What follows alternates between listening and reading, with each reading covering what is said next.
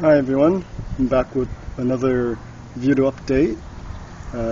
Here are some of my Persian cucumber. Just over a week ago they were only about maybe 12 inches tall, and now they actually double in size now.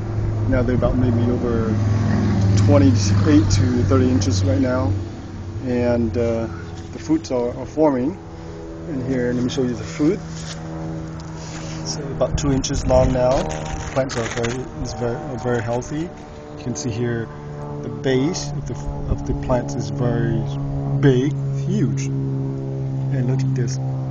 And all the plants so far, the 5 of them, are very consistent in terms of fruit production. If you look at from the bottom up, about 8 inches up,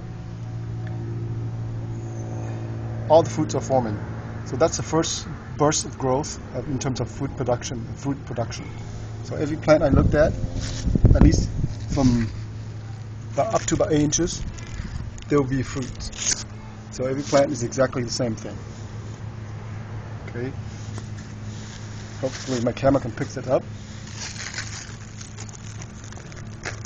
And with the exception of the last 2 plants.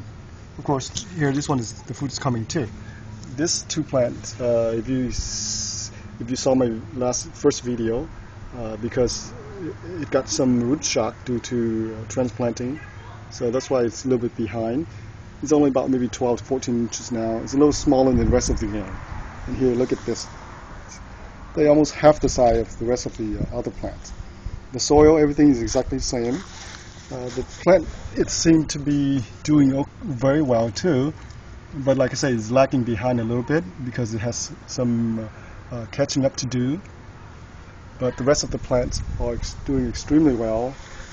All the fruit production are very consistent. Like I say, up to about 8 inches, the first burst of fruit that comes out. Now, one interesting thing about Persian cucumber is that they do not require cross-pollination.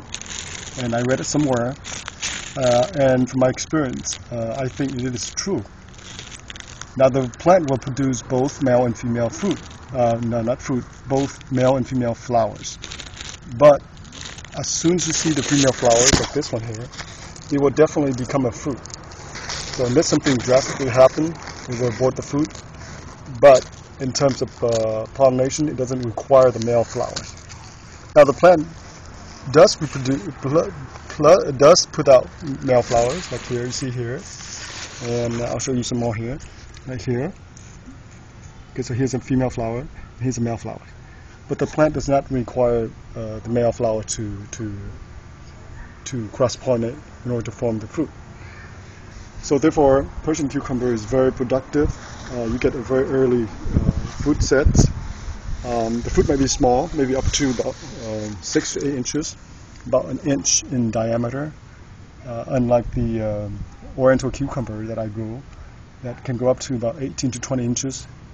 But the other variety of cucumber require, like I say, require male and female flower and require cross-pollination in order for the fruit to form.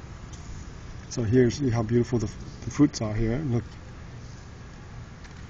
And also prune off some of the growth to give them some more energy, so the plant can put more energy into the fruit production at the beginning. So once the plant have established and well developed, I will allow some of the growth to come out, like this one here. So I prune off the beginning here, and then allow some growth to come out.